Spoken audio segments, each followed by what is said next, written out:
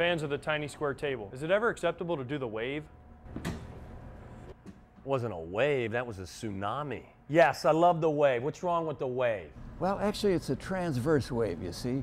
It follows the longest path around the space, while the audience member has just a tiny role in the actual wave. I find the wave acceptable at NFL games. Baseball games, though, no way. You know, if you want to do the wave in the summer, you should just go to North Avenue Beach. Hey, did I ever tell you I stole first in a playoff game? What does that have to do with the wave? I say the wave should be deemed appropriate only for NFL games. Fan law. Fan law.